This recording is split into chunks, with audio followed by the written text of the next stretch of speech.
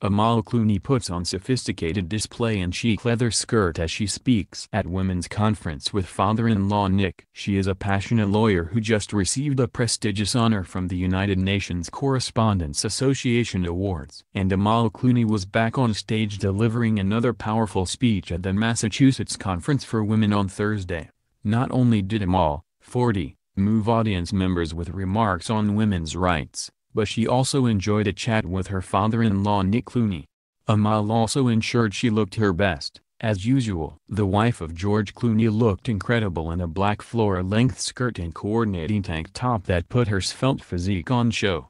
Her brunette dresses cascaded down in loose, flowing waves, and her complexion shined with peach blush and lipstick. On stage, Amal had audience members in the palm of her hand as she gave a speech on women's rights, equality, and the Me Too movement.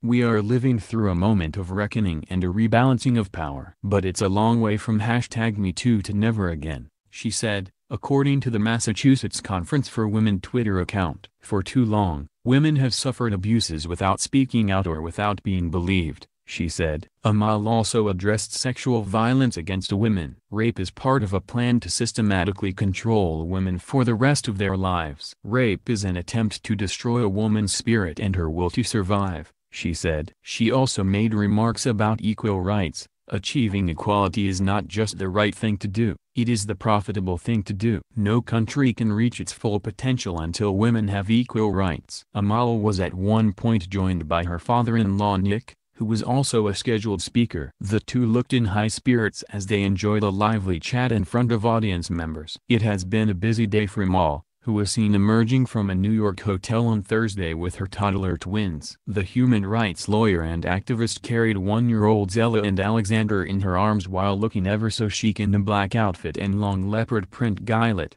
She finished off her look with 5-inch platform boots and a beret. The twins both wore jeans and white sneakers and carried matching teddy bears with festive red ties. Little Ella wore a fluffy white beanie and carried a stylish brown bag decorated with stickers while Alexander wore a black coat. The night before, Amal was a picture of glamour at the 23rd Annual United Nations Correspondents Association Awards. She attended with her husband, George Clooney, and also brought 2 extra special guests along, her in-laws Nick Clooney and Nina Bruce Warren. Amal was honored as 2018's Global Citizen of the Year at the gala. She was appointed to her first UN commission in 2013 and has taken on a number of high-profile international cases in her career as a civil rights lawyer. As she took to the stage, she delivered a blistering speech in which she accused President Trump of giving the green light to autocratic regimes who jail and killed journalists after he named the American press the enemy of the people. She said reporters around the world are under attack from autocratic regimes including in North Korea, the Philippines, Hungary, Turkey, and Brazil. She added, "The U.S.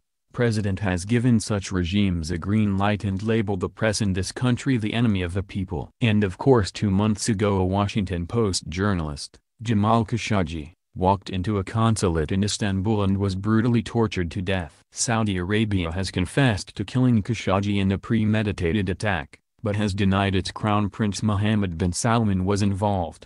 She also spoke about the jailing of 2 Reuters journalists, Wallon and Kaya Suo, who were imprisoned for 7 years in Myanmar after covering the killings of the Rohingya religious minority. They were jailed alongside a policeman, who testified that the men were set up by authorities.